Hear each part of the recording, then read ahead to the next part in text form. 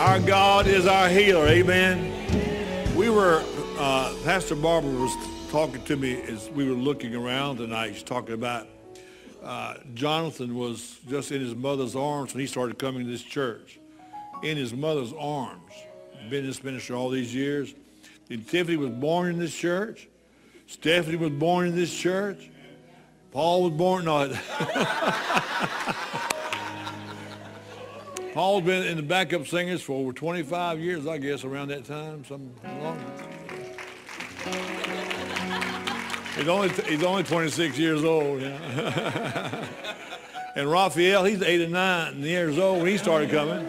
Now he's 75 years old. So, but these kids, we're so proud how they just stayed with the ministry, grew up, involved in ministry and singing and all the other aspects of ministry and mission work and just all kind of great things. And we appreciate all the other singers that's been here for a while and band members.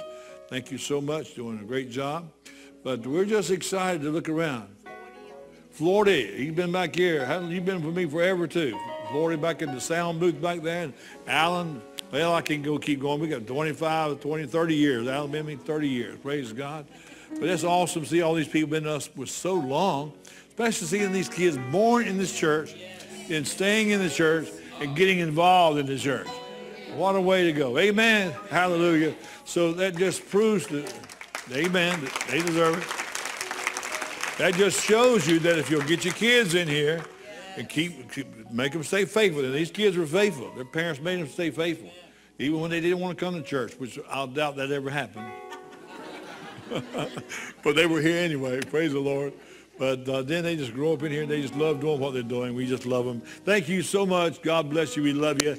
Praise God. One more big hand for them tonight. Amen. Remain standing tonight. Get your Bible tonight. Let's have our confession and believe God with all your heart that your words hook up with your heart and the Word of God will work. Amen. Say tonight, I will be taught the uncompromised, the unchanging, the infallible, indestructible seed of the Word of the living God. I am what the Word says I am. I can do what the Word says I can do. I can have what the Word says I can have. For my Bible is God's Word speaking to me. Look at your neighbor. Say, neighbor, the Bible is God's Word speaking to you. So be a doer of the Word, not just to hear the Word. Smile real big. Go ahead, smile real big. You look better that way. Wave the word around. Hug 2 people before you sit down. Hug 2 people.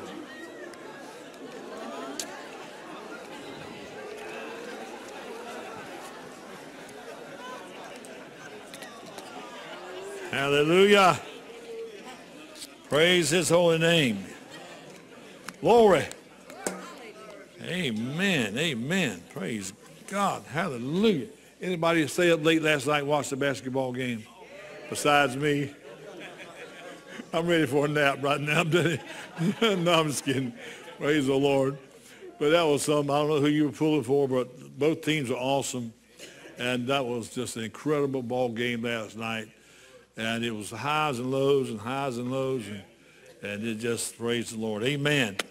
I like both teams. I really like both of them, but I am pulling for the Heat. And I do like San Antonio, too. Really, because I like one of the guys, Danny Green from North Carolina, because I'm a Carolina guy, too, you know. So I like him. He's had incredible three-point shooting expos. But it's just been incredible to see that happening. That's very rare to see those kind of things happening. So we're witnesses to those things. Amen? Hallelujah. So tomorrow night's the big game. Amen. Winner takes all tomorrow night. Glory to God. Amen. Hallelujah. My wife says, time to get in the Word, Pastor. Time to get in the Word. I'm loosening up, getting ready to work. I'm getting loose up there. Oh, we come to church to have fun, don't we? Come to have fun. Come to receive the Word of God, the power of the Holy Spirit. Whatever you need, reach out by faith and take it tonight. Thank God he's no respecter of persons. He is the El Shaddai, the God that is more than enough tonight. Amen. Turn your Bibles to Philippians 4:19, our text for our subject we've been talking and sharing for about 2-3 lessons now. This is our 4th lesson, I believe, on the cure for lack. The cure for lack. And we've been talking about this, and then Philippians 4:19 says, my God shall supply all of my needs according to his riches and glory by Christ Jesus. Amen. So as a child of God, we never need to be worried with things in life. We don't need to let things of this world trouble us because we know who our source is. God is our source. We don't look to the world. We look to God. Again, Romans 12:2 says, be not conformed to this world, but be ye transformed by the renewing of your mind. You got to get your mind saved to the Word of God by reading and studying the Bible to find out what you have on the inside of you. So in John 8:36 says, we're reviewing a little bit, tells us this, if the Son therefore shall make you free, you shall be free indeed. Amen. You shall be free indeed. Because Jesus has set us free, we are to live free from fear, sickness, disease, or failure, free from anything this world has to throw at us. Anything Satan can throw at us, we are free from that. Because Jesus has made us free. Amen. And then we find out in Luke chapter 4, verse 18 and 19, this sets the stage of what his ministry is all about. It says, the Spirit of the Lord is upon me, because he has anointed me to preach the gospel to the poor. He had sent me to heal the brokenhearted, to preach deliverance to the captives, recovering of sight to the blind, to set at liberty them that are bruised, and to preach the acceptable year of the Lord. Praise God. This is his job description. This is his job. That's what he's here for, is to set the captives free, preach the gospel to the poor. Why does he want to preach the gospel to the poor? So they don't have to be poor no more. Not only poor in the natural, but poor spiritually speaking. But he set you free in both areas. He set you free in your spirit when you get born again. When you get born again, he set you free in the natural. Amen. Thank God I don't have to depend on the world for my needs to be met. Amen. I depend on the Holy Ghost. Amen. Now, in the financial arena, the gospel is always the cure for lack. I said the gospel is the cure for lack. Many who are in financial difficulty think that money is their cure for lack and that their need is more money. You don't need more money. But according to the Word of God, their need is more gospel. You need more gospel. So if you have lack, you need more gospel. You know, your jobs, your paychecks, income, and you could have all these things going and depending on the world for your security. But if you lose your job, if you lose that paycheck, and if you don't know who your source is, you're going to suffer in life. Even though the world may lay you off, you may lose your job for whatever reason. It matters not, because God, you are God's child. And if you've been obedient to the Word of God, see, there's a stipulation.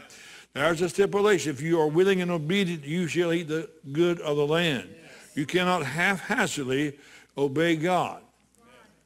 You can't haphazardly obey God. See, we may not be under the law of the Old Testament, but there's still a law, and we give you those 4 laws: the law of faith, the royal law of love, the law of the Spirit of life, and the law of sowing and reaping.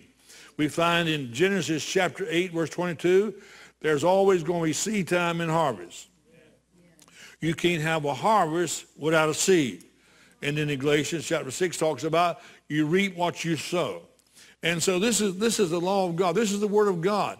And if God says it, it will come to pass. If we'll hook up to his Word. We've got to hook up with his Word. Again, F. Wells Boswell said this: it is impossible to boldly claim by faith a blessing you're not sure God is offering. If you're not sure what God is offering, you can't claim that. You've got to know what God's offering. You've got to understand the benefits that God has for you. You get your job, they hand you a little handbook, gives you the benefits of what that employment will do for you there. First thing you do when you get home, you don't throw it in the trash. You want to see how many vacation days you got. You want to see how many sick days you got coming. You want to check it out and check on your insurance. I mean, you go through and look at all the benefits and see people get saved. You need to find out now what your benefits are by getting into the Word of God. You want to know what God has to offer you, get into the Word. Get into the Word of God and find out what the benefits are. Amen? See, Hosea again says we are destroyed for a lack of knowledge. Speak to me. We are destroyed for lack of, not for a lack of money. We're not destroyed for lack of money, but for the lack of knowledge. So say, Jesus is my source. Hallelujah. Amen. God is who he says he is, and God is my provider. Amen. Now, we need to understand that prosperity is part of redemption. In Galatians 3:13 says Jesus was made a curse for us. A curse means anything sin produces. Sin produces three things: death, sickness and disease, and poverty. I have been redeemed from all three. I've been redeemed. In other words, redeemed means I've been repurchased, rebought back, and set free from sickness, disease, and poverty and death. Thank God for that tonight. Amen? The subject of prosperity is as important to your redemption as the forgiveness of sin, because Jesus paid for it at the exact same time. The exact same time. When Jesus went to the cross, not only did he suffer and die for your sins, but also for your prosperity. He killed poverty at the cross. He killed lack at the cross. He took care of sickness and disease at the cross. He took care of death at the cross. You say, well, Pastor, people are still dying. Yes, but death is swallowed up in victory. Death is swallowed up in victory. The sting of death, thank God, he takes away the sting of death for a child of God. Thank God we have victory. We're not defeated when we die in this earth. When this natural body lays out, we're not defeated because we're just being transported out of this body into the glorious kingdom of heaven. Amen. Hallelujah. So we win either way. Matter of fact, we become more winners when we get transformed out of this life. Amen? Now, the subject of prosperity, as I said, is just as important to your redemption as the forgiveness of sin, because Jesus paid for it at the exact same time at the cross. How can you stay in poverty if it is caused by sin? Yet Jesus eradicated, wiped out sin. How can you stay in poverty if it's caused by sin? Yet Jesus eradicated, wiped out your sin. Prosperity is not only a privilege, but it also is a responsibility. A responsibility. If you die without Jesus, Jesus died in vain for you. You know that, don't you? I mean, everything he did, all he went through, and if you die without receiving Christ Jesus as your Lord and Savior, he died in vain. In the same way, if you don't allow healing to take place in your body, then Jesus took sickness and disease for you in vain. He took it for you in vain. So we need to find out and understand that he became a curse, and he cursed sickness, disease, and poverty, and death. Amen. Now, if you don't allow God to do what he wants to in your finances, then Jesus was also an empty sacrifice. He was an empty sacrifice. If you don't allow Jesus to do what he wants to in your finances. If he was made poor so that you might become rich, he did it all in vain. But Jesus already paid the price. Because prosperity is a part of your redemption. You cannot separate that. You can't separate poverty from sin, or being set free from sin and poverty and disease. All works in the same place, same vein on the cross. Because prosperity is part of redemption. Your desire to prosper is not rooted in vanity, but it is rooted in redemption and inspired by the Holy Ghost. Hallelujah. If salvation, listen to me, if salvation comes by a decision and having faith to be healed comes through a decision, then prosperity also comes by the way of a decision. I make a decision to walk in God's best. I make a decision to walk in prosperity. I make a decision to walk victorious in this life in which we now live. I made a decision I'm going to prosper. I'm going to prosper. Why? Because I'm going to be obedient to the word of God. Amen. We find in Malachi, we've read that several times, that if a man, will a man rob God? You say, where will a man rob God? Rob him in tithes and in offerings. So I'm not going to rob God. I'm going to give him my tithes. I'm going to give him my offerings. I don't have any problem giving to God. Do you believe there's a God? Yes. Do you believe God is who he says he is? Yes. So why would we even question being obedient to El Shaddai? Don't even question that tonight. Glory to God. Just submit yourself to the word of God. Submit yourself to God's word. Amen? See, he said, my God shall supply. Now, circle the word supply there in Philippians 4:19. It's very important that you understand supply. The supply that God has provided for our lives is already on the earth. It's already on the earth. Everything we need is already on the earth. We are not trying to get God to send down supplies from heaven. Lord, send us a wagon train full of supplies from heaven. We're not looking to that. We looked at Genesis chapter 1. If you read Genesis, if you just read the book, just get excited about reading the book.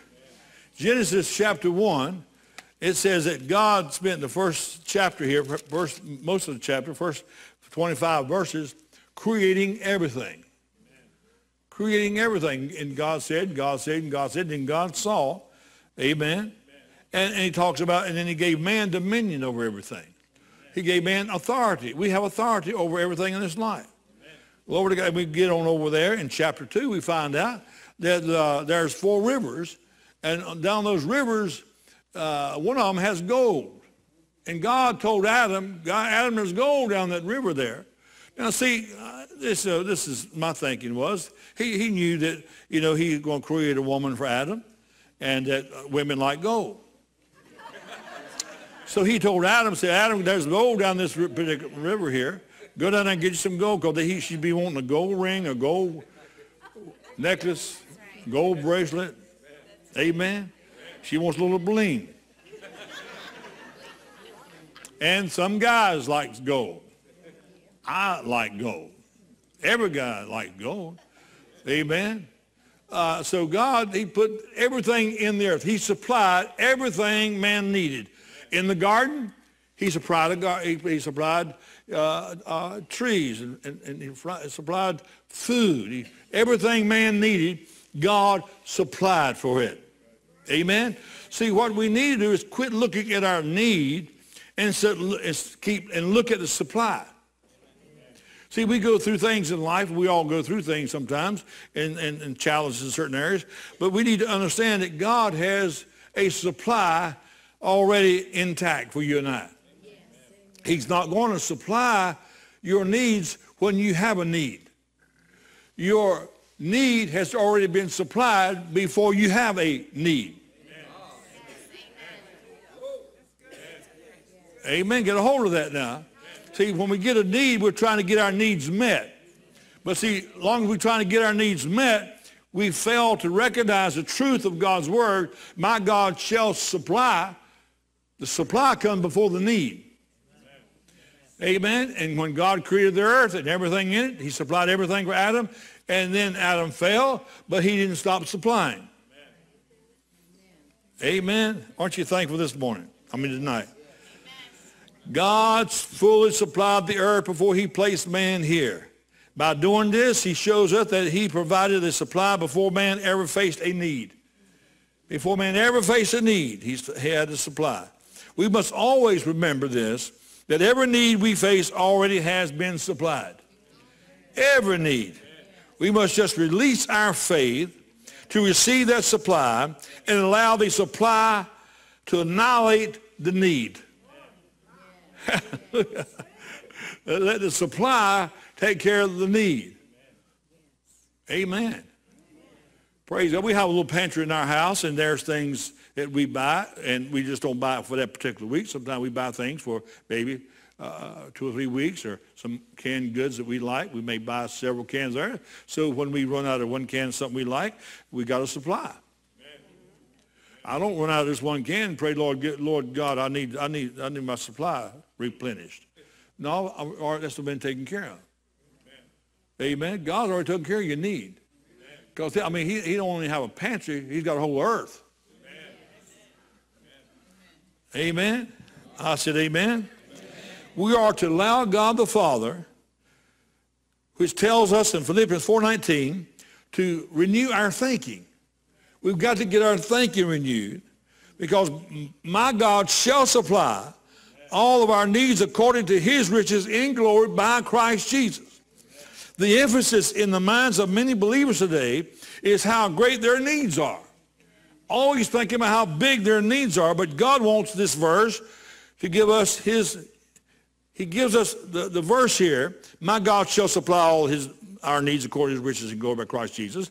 The emphasis in the minds of many believers is how great their needs are, as I said, but God wants this verse to give us his emphasis, which is how great God's supply for our lives is. No longer are we to be need conscious. Stop being need conscious, but we are to be supply conscious. Hallelujah. Somebody shout, I'm supply conscious. See, the supply was provided before there was ever a need. I like that. See, for years I didn't know that. I didn't really get a revelation understanding that. And when I had a need, I was trying to get my needs met. Instead of realizing, hey, the Bible says in Mark 11:23, you have what you say. If you believe in your heart, you have what you say. So when I see the need approaching, I already speak out. My supply has already been met for this need. I'm not trying to get my needs met. I know and understand God's word to this point in my life that my needs are already met. See, when you tell people you have no needs, they said they don't understand that. Because it seems like when you talk to everybody, friends friends, family, whatever, people in general, everybody's got a need. Everybody needs something. And then you'll have some people, good Christian people, say, everybody has a need. But see, if we gravitate to that thought, then we negate what God's word says, that my needs are already been supplied. Amen. So I'm not going to let someone change my thinking or my saying because somebody else thinks I still have a need. Amen. Amen. You've heard me teach over the years, you that's been here for a while. You don't give somebody money because they have a need. What you're doing, you're sowing into that life because God's trying to get the supply to you.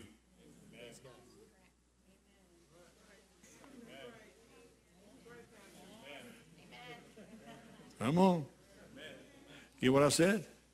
And then see, a lot of times people say, well, they don't have no needs, and I feel like I need to give this person a gift. Then you rob yourself by disobeying because you're looking at all their needs already met. But see, God's trying to get a supply to you.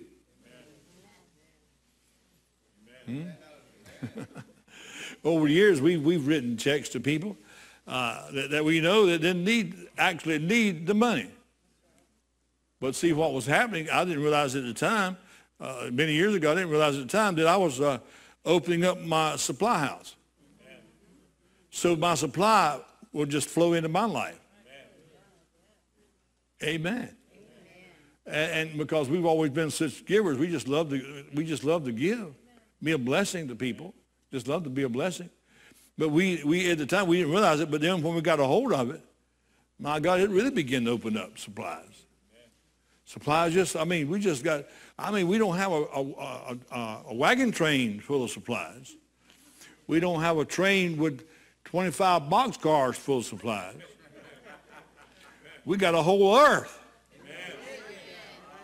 The whole earth has been given to you and I. Satan now is on the earth roaming to and fro, but see, he has no authority because we find in Genesis 1:26, we have dominion. See, what happened was, listen to me, stay with me. See, when God made man, he gave dominion before he made man. Isn't that what the Bible says? Before he made man, he had a supply. He built the earth, put everything in it like he wanted it. The fish, I like fish. Amen. He put everything in, all the animals, everything on the earth. Praise God. Then he said, I'll give you authority. I'll give you dominion. So Adam had his supply met before he was even created in the natural. See, because, we didn't come, we just didn't exist when we were born from our mother's womb on the earth. We were born, created by God when God was. We find Ephesians, before the foundation of the world. You and I are before the foundation of the world. So what we actually came from, we came out of the bosom of God, which is not in poverty. We came out of a rich man's home. You might have been born in a home that was not rich in the natural, but once you get born again and get the revelation, it's a sad thing to know today that people have a will they never read and understand. See, some people have a will, they have to get a lawyer, have to hire a lawyer to tell them what's in it. God gives pastors, ministers of the gospel, revelation to explain to you what's in this word and encourage you also to get in the word for yourself. And God will give you that same revelation. Amen. So I didn't come, my daddy, God, I came from his house. And I don't think he wants anybody living beneath himself. Before the foundation was, I was. He gave me, listen, before I was born into my mother's womb, by the seed of my dad, the seed that was planted, I had already had dominion to conquer life before I was even born in the natural, because I was already existed before that time. Amen. I like what Isaac said. He preached a little bit about coming out of God, and he also said this. He said people talking about abortion, that a baby is not really a baby when it's in its mother's womb. But see, we were a baby before we went into the womb. So when you take a baby, you're taking the life of God. You're taking God's child, what you're taking. But the world has made it so acceptable. And Christians today are just hooking right up with it.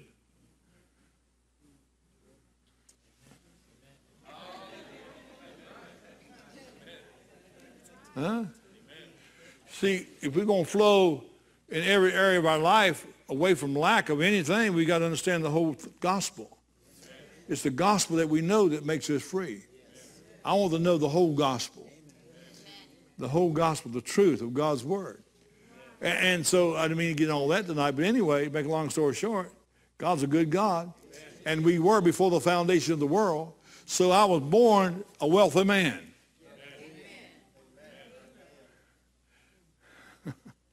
So, Pastor, you're getting way out there now, way out there. Just read your Bible.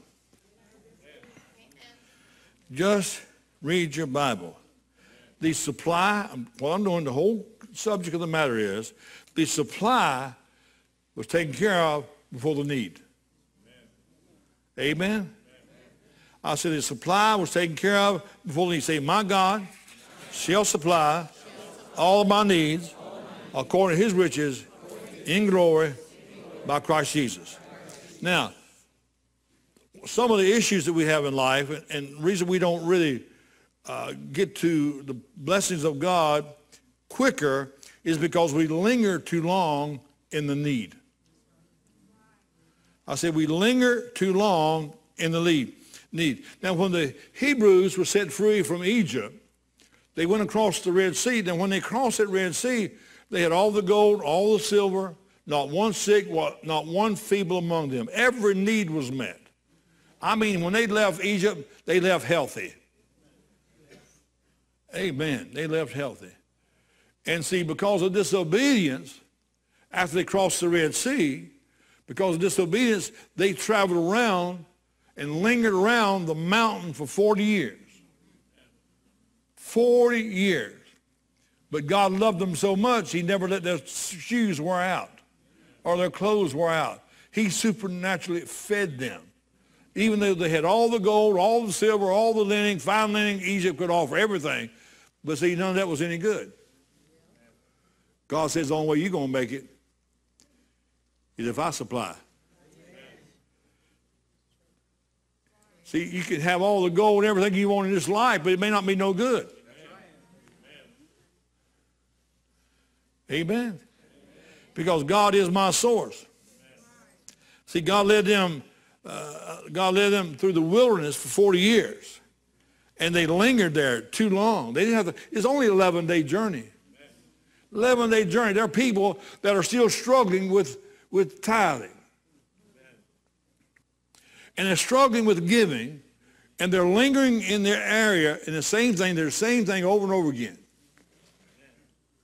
They're lingering. Thank you for your enthusiasm. Hallelujah. Lingering, see. They're lingering in their situations, and they're lingering by, they're tithe 1 week they don't. You can't tithe 1 week and 1 week you don't. That's not tithing. You're giving, but it ain't tithing. Amen. I don't want to just linger around the mountain for 40 years. I want to move on. How about you? See, there are places of need we face in life that we should just pass through. But if we don't exercise our faith when we face that need, we will linger in a place of need too long. In referring to the Hebrew children, lingered for 40 years. We find in Hebrews chapter 4, verse 2, for unto us was the gospel preached, as well as unto them. But the word preached did not profit them, because it was not mixed with faith in them that heard it. Notice that the word didn't profit them. Why? Because it did not profit them, because they didn't mix faith with the word that was preached to them. You got to mix some faith with what you hear. The word of God is to help and answer in the face of every need. But if faith isn't mixed with that word, you won't profit from it. When faith is added to the word, it works every single time. But without your faith mixed in with the word, it will not work. It won't profit you. There's no benefits in it. Amen. Without faith, we find in Hebrews 11:6, without faith, it is impossible to please God.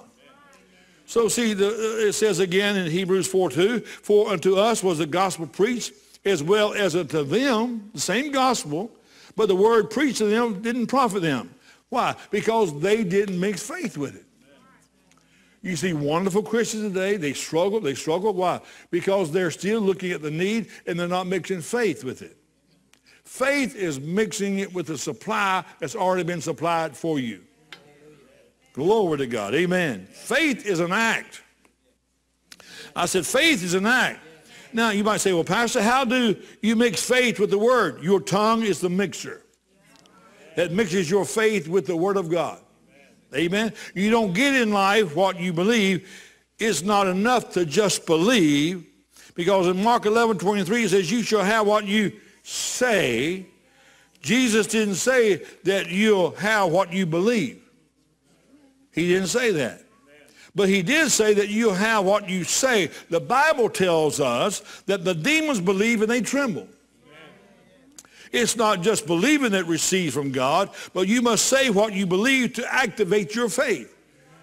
Hallelujah. It's a shame to have an activator in you and not use the activator, which is faith. Romans 12:3 says, it's been given to every man a measure of faith. Now we know also in Romans 10:17, faith comes by hearing, and hearing by the word of God. Now this verse tells us how faith comes by what? Hearing the word. Although faith comes by hearing, faith doesn't operate by hearing. Faith doesn't operate by hearing. How does faith operate? Or how is faith released? By speaking what God's word says. Saying what God's word says. I was ministering to a young lady the other day at the bank and got to ministering to her. And she came out later on after I got through the transaction there and came around. I ministered to her there for a while. And I began to share some things along these same lines that you got to activate your situation with faith. You got to say something out loud and say, Bible didn't say you have what you think. She went, she said, is that right? I said, you can't have what you think. You got to say something. You got to say that loud where you can hear it. Amen? You must believe, but you must also speak. You must also speak. Romans 10:10 says, for with the heart man believeth unto righteousness, with the mouth confession is made unto salvation.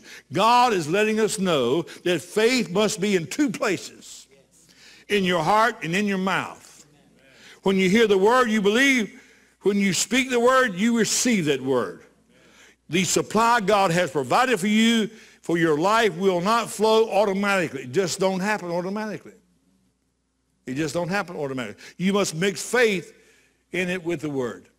You got to mix faith in it with the word. You got to mix it together. Now, you know, if you bake a cake and somebody do really awesome jobs, ones that I've tried, really, really good. But if you left the sugar out, it won't be much of a cake. You got all the ingredients, but there's an agreement. See, Christians got a lot of ingredients, but they leave out one thing, and that's mixing faith with it. You make a cake, it could be beautiful. I mean, it's be gorgeous. Then you take a bite out of it. What's wrong with this thing? You got no sugar in it. Why don't you put some sugar in it? It don't work without sugar. Amen. See, when you mix your words of faith with God's word, then the word starts moving and annihilating the need which God supplies. Amen. God is my supplier. We don't want to linger in a need. Don't linger in that need. I don't know what I'm going to do about the need. I've got a big need. I don't know what I'm going to do. I got this big need. I got this big need. You're lingering in that need. You're walking around that mountain just like the Hebrew kids did. Walking around that mountain. You're lingering around that need. Amen. Don't linger with that need. So we are to diligently mix our faith in with God's word to move into the supply that God has for us. God's got an awesome supply. Awesome supply. My. I mean, it is awesome. He's just so incredible with his supply. He leaves nothing undone. Every need, he says, my God shall supply every. Nothing's left undone. Every need. Oh, I said every need, praise God. Hallelujah. It matters not what your need may be. He has supply for it. He has a supply for it, praise God. Glory to God, amen. Praise God. Suppose you had a room in your house that you could walk into and get anything you need out of that room. It don't matter what you need. It just, you walk in and say, I need this. It just, boom, there it was. Whew. Like a genie in a lamp. Rub the lamp, there comes a genie out of it. So what do you want? Any wish. But see, God's not a lantern. He's not a genie. He's El Shaddai.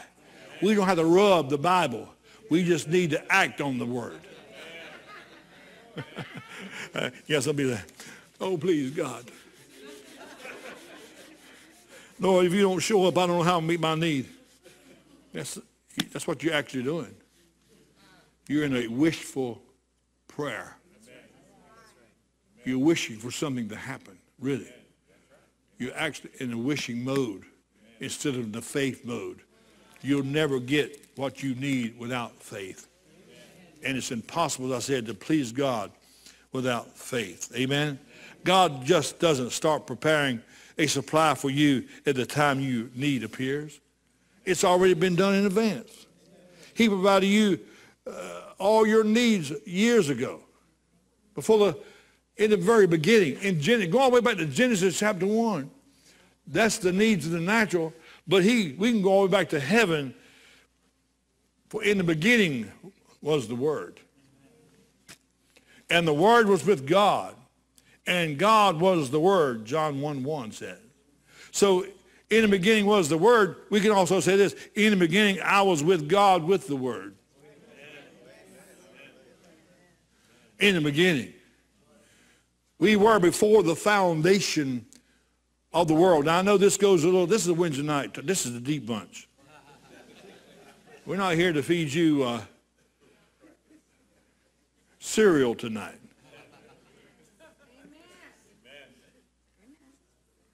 Steak with bone in it, because it's more tender that way for some reason. I like steak. Amen. See, we find in Corinthians, Paul says this, Christians are still, Paul says, I can't feed you anymore because you're still babies and all you want is milk. We got to get away from the milk crowd. We got to quit wanting milk all the time. We got to get into the meat category. Hallelujah. See, God will supply whatever you need. If you want milk, he'll give that to you. If you want steak, he'll give that to you. Whatever you want. You have what you say. Hebrews chapter 4, verse 3 says, in the Amplified tells us, his works have been completed, listen to me, and prepared and waiting for all who would believe from the foundation of the world. Whew. Glory to God. God, what he's doing here, he's letting us know that he completed and prepared the supply for every need you face in this life. Hebrews 4:3 tells us that all that God has completed and prepared for us is waiting for all who will believe and say. God supplied for your life in waiting for your faith. That's the only thing that's holding back your supply is your faith. Amen? So start releasing your faith in God's supply by calling the supply to come into your life. It is waiting for you now. The supply is waiting for you now. You've got to call that supply in. By faith. My needs are met. My needs are met. I'm not trying to get my needs met. God, my needs are met. Praise God. I said, my needs are met. See, the devil may try to accuse you by saying that if you have need, it's because your faith isn't working. Just by being alive, needs are going to rise in your life. So don't let the devil accuse you of not having faith just because a need rises in your life. To have a need is not a negative thing. Listen to me. Jesus faced needs time and time again throughout his whole earthly ministry, but we never saw him in lack. Never saw him in lack. He always received the supply for every need that he had. Glory to God. Woo! Boy, I'm getting happy up here. When you think about how good God is, when you think about his goodness, when you think about his goodness, when you think about his supply, every time Jesus had a need, he had a supply for it. Amen. He told people, just go down to the beach. There's a fish down there that's got tax money. Now see, Jesus didn't really have to go down and get a corn out of the fish's mouth. Because go back when he was 2 years old, didn't he have all these merchants come to him, the wise men come to him? Caravans of 50 to 100 bring him gold, frankincense, and myrrh. Gold, frankincense, and myrrh. Jesus was a wealthy man. You know what I believe he was teaching Peter here? He said, Peter, I'm leaving you one day, but I'll still supply for you. So I'm going to show you up front what I'm doing for you. This is how you just believe and say, it shall come to pass. Ooh, get me shouting on Wednesday night. See, just because you face needs don't mean that you have lack or have a lack of faith. Paul stated in Philippians 4:12, the Amplified Bible says this, I know how to abase and live humbly in straitened circumstances, and I know also how to enjoy plenty and live in abundance. In other words, Paul's saying, He said, I have a need. I face needs, but God is my supply. He faces them knowing that God has already provided a supply for every need he would face in this life. He didn't see a need as a negative thing, but he knew he had a supply and to exercise it by faith to bring in his supply. Hallelujah. Bring your faith in God's supply to every need, and no need will ever be negative in your life. Hallelujah. I said no need would ever be negative in your life because you're not looking at the need. You're not looking at the lack. You're looking at the supply. I got the supply here. I know I got a need, but I got the supply to take care of the need. Are you getting this? Is this okay? I said, I've got the supply here, and the need will show up. Every one of us at one time or another will have a need, but don't forget your supply. Don't sit down and scratch your head and say, how am I going to get that need met? I mean, it just popped up out of the blue. All of a sudden, I've got a tremendous need. What am I going to do now? Go to the supply. What is the supply? The Word of God. Mix faith with it. Mix faith with it.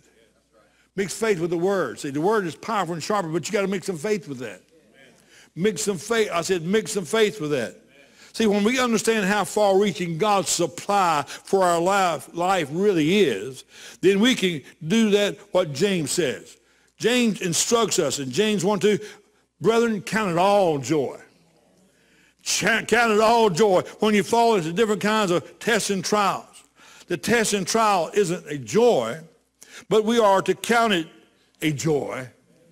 It's not a joy. We count it a joy. Why? Because joy is my supply for the test. Joy is a supply for the test. I got a test, but I got a supply. Oh, joy of the Lord is my strength. Amen. Knowing that God is not the one that sends a test and trial, but God has provided every single thing you need to face that test. He says, count it joy.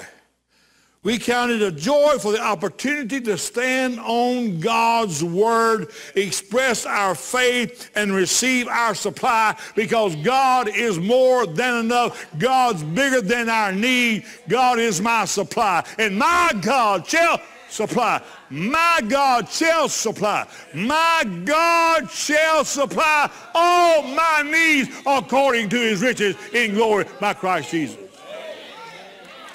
So then he says, just count it. Somebody say, I'm going to count it joy.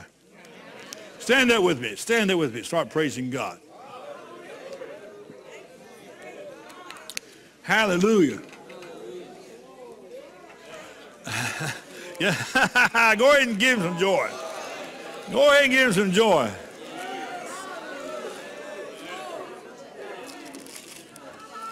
Hallelujah. You going through something, just shout, praise God. Just glorify him. Get happy.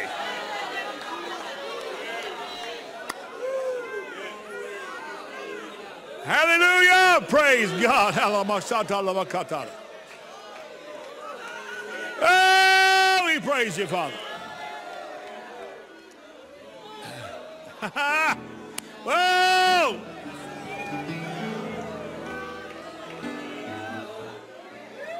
Well, glory. Just get happy. I count myself happy because I am supplied with so much joy. See, you're full of joy because God has supplied you with his joy. You're not really just rejoicing in you, in your own human joy. See, human joy just will come and go. But the joy of the Lord is our strength. And the joy of the Lord will always be there with you. Wait. Woo.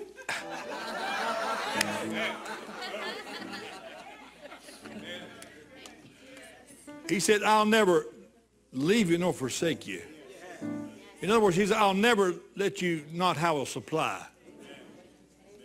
I'll never let you be unhappy. I'll never leave you nor forsake you. I'll never let you be sick.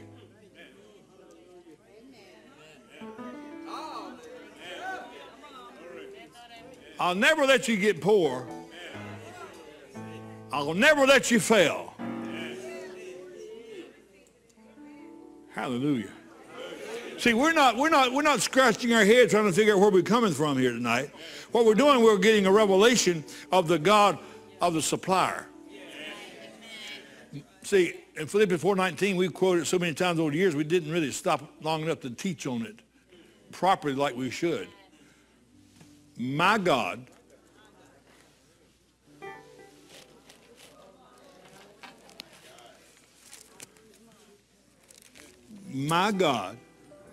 which is the Word of God, speaking to me, my God, through the Word of God, I'm mixing faith with what I read, mixing faith with the Word of God, my God shall supply all my needs. That's why I get happy when I don't feel like being happy.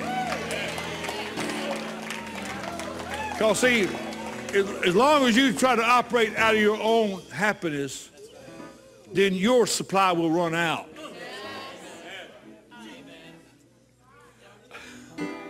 Don't let me come down there. See, God's supply will never run out. But if everything we do in life is from our own energy, then we run out. That tells me that if I sow seed, you reap what you sow.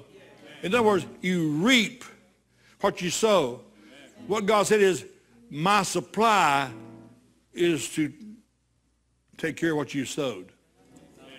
And whatever you sow, there's more supply than really what you sowed.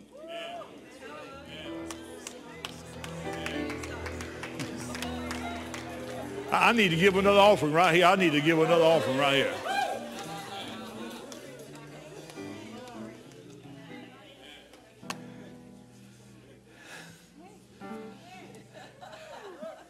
There's only one reason why you wouldn't rejoice, and that is if you don't believe that there's supply for every need. Paul was in prison in several of those books he wrote, pretty much all of them. But in Philippi, you know, Paul had a revelation. It's no longer I that lives, but it's Christ that lives in me. The life that I now live, I live by faith in the Son of God who gave me. Oh, glory. Paul says in Philippians 16 times while he was in prison writing the book of Philippians, I'm just going to get happy. I'm trying my best to close here. I'm trying my best to close.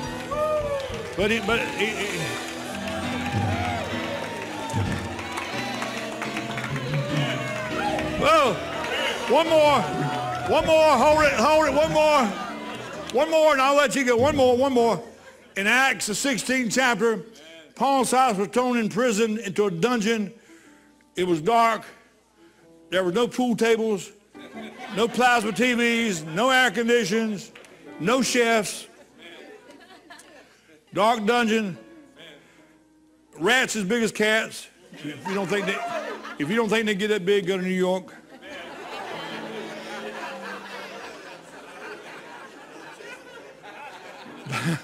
Paul and Silas had a need, but they had a supply bigger than the need. They had a need to be released. They had a need to take care of their wounds where they had been beaten, but their supply took over when they began to rejoice. Whoa! Whoa! When that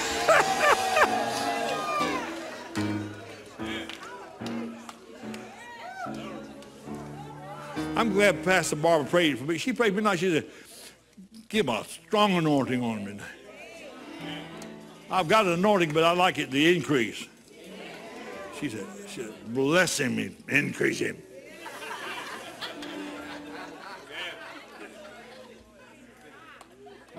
I like a woman like that.